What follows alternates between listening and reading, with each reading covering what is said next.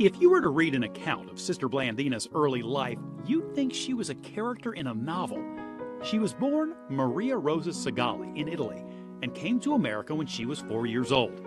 She joined the Sisters of Charity at 16, and when she was just 22, she was sent on her own to minister in the Wild West.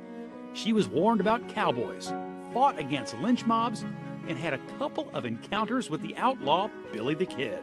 Now, the Vatican is examining her life as it considers whether to advance her cause along on the path to sainthood. In my eyes, she is a saint. She's one of God's gifts. Okay, here we go. The Blandina room at the Sisters of Charity Mother House in Delhi is now filled with historical artifacts commemorating her life of service, sacrifice, and at times, adventure. I lovingly call her the wild Italian. And I love wild Italians. When she returned to Cincinnati, she was asked to help Italian immigrants. My grandma, she loved Blandina. Mary Jo Nugent was just a child when she met Sister Blandina. I used to have to go with my dad to go pick the nuns up, but he'd pick them up and bring them up to the church. And then Blandina would go to Grandma's, and Grandma would make sure she'd bake a big apple pie for him. I liked her because she just talked regular, you know, no school talk and no holy talk. She was so nice. Yeah.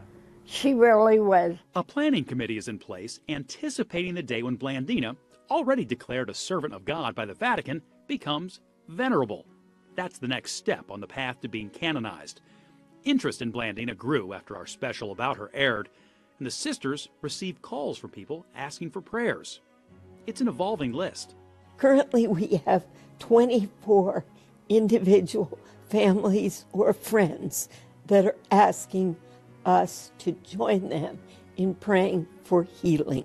And so they've reached out by having copies of her novena prayer. We beg you that Sister Blandina Segali. The sisters also say a prayer for Blandina's canonization. Amen. Amen. The Archdiocese of Santa Fe opened Sister Blandina's cause in 2014. This Cincinnati sister is revered in New Mexico and parts of Colorado, where she spent her early years doing heroic work. There are now 45 miracles attributed to her intercession, and that number keeps growing. Blandina, I think, is very active. As I said, she's busy, and she's working. She's working here in Cincinnati, and she's working a lot of places. Faith has come alive. Sister Blandina died in 1941 at the age of 91.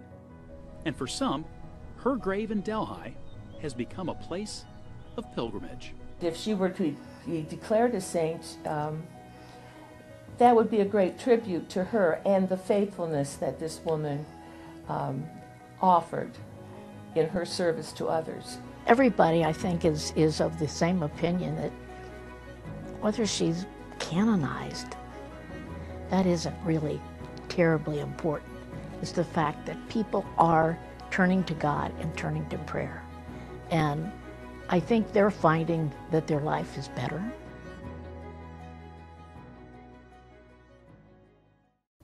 Sure, you could stop watching now, but let's be honest, you want to see more. So click some of those links, or better yet, go ahead and tap subscribe. That way you'll catch more content from Local 12.